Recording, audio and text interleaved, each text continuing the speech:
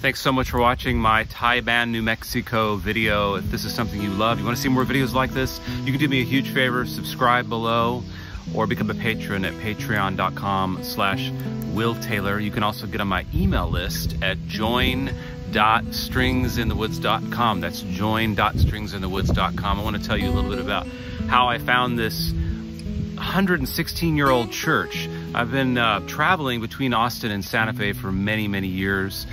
And one of the things I love to do when I drive is I imagine, you know, what the lives are like of the people and the houses and what's happened in a lot of these locales. And it's just a fun game to play.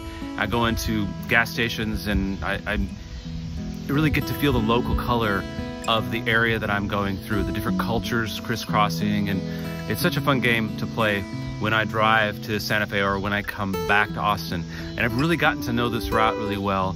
And there's lots of remnants of the past, ghost towns, old abandoned railway stations that are just gorgeously constructed, beautiful architecture, you know, made with such care, and they still exist. And a lot of times I've gone in there and opened doors and looked at rooms that look like essentially are just like frozen time.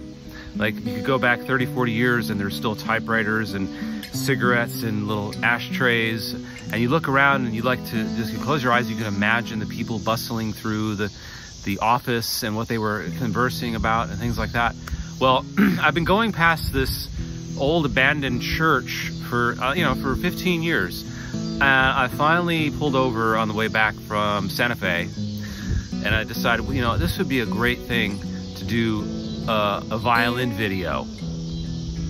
So I pulled over and I went in, and then later on I researched it and found out it's this really interesting town that came about in 1906 and has a really interesting history. It's near the area where Billy the Kid had his hideout supposedly, and Pat Garrett, the sheriff who shot him, dead. It's just only 12 miles from the Billy the Kid's grave. Really interesting history. I looked it up and found out that this church is over 100 years old. And I want to read you a blog about this church from this blog that's called City of Dust. So if you travel east along Highway 60 past Fort Summer, which is the final resting place of Billy the Kid, to the unincorporated town of Taiban, New Mexico, Taiban is known for its old Presbyterian church, a lonely, gutted house of worship visited by photographers and the traveling faithful. The church, once part of a neighborhood which included homes, businesses, and the two-story Taiban High School, now sits by itself out on the prairie. Not a single business remains in Taiban, but it was not always this way. Taiban was named for a nearby creek. The source of Taiban Creek was Taiban Spring, originally known as Brazil Spring, after a Portuguese immigrant, Manuel Brazil, arrived in 1871, the first recorded settler in the area. The meaning of the word Taiban is obscure, although it might be a Navajo or Comanche word for horsetail, a reference either to a local plant or to three small tributaries that flowed into the creek. It is said that Billy the Kid watered his horse at Taiban Spring. Taiban owed its existence to the railroad. Taiban was founded in 1906 when the Violin cutoff was laid across the eastern plains of New Mexico, redirecting rail traffic from the mountains north.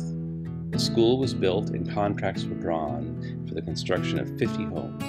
By 1907, there was a bank and a hotel. In 1908, the Topeka and Santa Fe Railroad began actively encouraging settlement of the region. Over 1,300 trains passed through the plains, bringing homesteaders from across the country. But the vast majority of immigrants did not settle in Taiban. In 1909, the town's population peaked at 400 residents. They were mostly farmers and sheep herders, already veterans of conflict with both the landscape and established ranching interests. In the fall of 1908, construction began on the first Presbyterian church of Taiban. It was completed at a cost of $250, less than $100 of which could be covered by the congregation, necessitating loans from the Ladies of the Baptist Church as well as the Taiban Savings Bank. The first sermon, given by Reverend John Gass, was sparsely attended due to cold weather. Shortly after Taiban was founded, a heated controversy erupted over the construction of the Pink Pony Saloon and Dance Hall, which in addition to selling alcohol was to hold cockfights and house a snake den in its basement. Opened amidst great consternation, the Pink Pony became the only one of 40 businesses operating in Taiban in 1908 to survive into the latter part of the 1930s. A settler, Vane Otias, describes his experience arriving in Taiban. There we were, hauling down off the steps of the jerkwater train at Taiban, New Mexico. Pa, Ma, and the kids. After counting the suitcases, the packages, and the bundles, Ma called the roll. All were present. The bunch of us with Ma herding started for the hotel. We had come out here to file on some land, make a living farming, and when we had proved up, sell out and pack back east rich. On the way to the hotel, I made observations for my own particular benefit, namely, there were two places in town which would have thrown Carrie Nation into a frenzy if she had been one of our party. Watch me hurry, as I had come from a dry state. Just as soon as I could find an excuse, I was admitted to the bar of the First Emporium. I meant to say, when I found an excuse, that the missus would accept. The alcohol and religion squared off, vying for the soul of Taiban, whose heart was being broken by the farming of an inhospitable and increasingly barren land. Some years, the church won out and Taiban was dry. Other years, those laws were overturned and Taiban was again wet. Into the 1930s, as the Depression and drought deepened and families left the area, following Prohibition, it was largely liquor that kept Taiban from blowing away entirely. For nearly all of the town's existence, the Taiban Presbyterian Church had played a vital role in the spiritual life of the community, serving Methodists and Baptists as well. But with the congregation dwindling, the last service was held in 1936. After World War II, only 7 businesses operated in Taiban, which now had a population of 50. The bars were most successful, and customers from dry counties in West Texas and Oklahoma came out for a drink. The town even had an airfield, Taiban International Airport, and the wealthy would fly in to purchase liquor. People as far away as Oklahoma knew Taiban's reputation as the bootlegging capital of eastern New Mexico and West Texas. But alcohol isn't enough to save a town that has lost all hope of real prosperity. Passenger and express train service had ceased in Taiban in 1933. The same year, telegraph service was discontinued. New highways and decades of difficult to impossible dry farming drove nearly all the residents of Taiban elsewhere. By 1960, only one business remained, a bar, and now there are none. While the battle between God and alcohol played out for many years in Taiban, walking the town's site, now it appears there was no clear winner. The bars are all gone and turned to dust.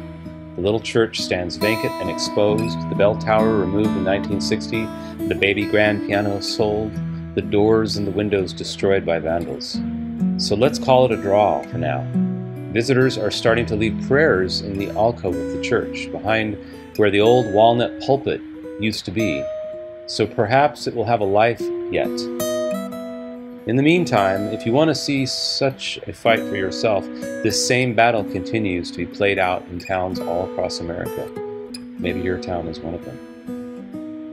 This comes from a blog called City of Dust, The Lost and Wondrous Wreckage of America, The Ceaseless Road to Nowhere. And the author's name is J.M. House. You can check the description of the video for a link to this blog and his email address. And if you want to see more things like this, you can support me at patreon.com/WillTaylor. Follow, make a comment, or join our email list at join.stringsinthewoods.com. Thanks for listening.